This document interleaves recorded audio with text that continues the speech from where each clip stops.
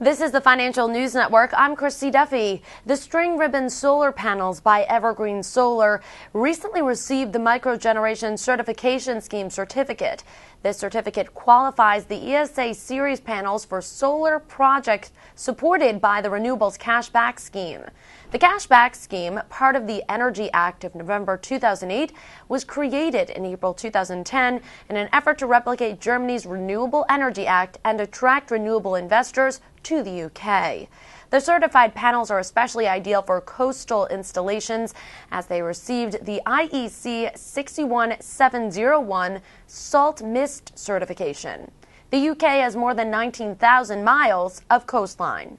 Peter Rusch, who is Evergreen Solar's Vice President of Sales for Europe, Africa, and the Middle East, said, quote, "The MCS certification is a major step forward in expanding our business in the UK and a testament to the quality and workmanship of Evergreen's solar panels, which are known for delivering more electricity with less impact on the environment. And given the fact that many UK solar projects will be installed on or near the coast, our IEC 61701 Salt Mist certification is likely to make the ESA series the panel of choice for these projects." Evergreen Solar is currently trading about 0.6% higher Tuesday at a price of 82 cents. For further updates, stay tuned. You're watching the Financial News Network. I'm Christy Duffy.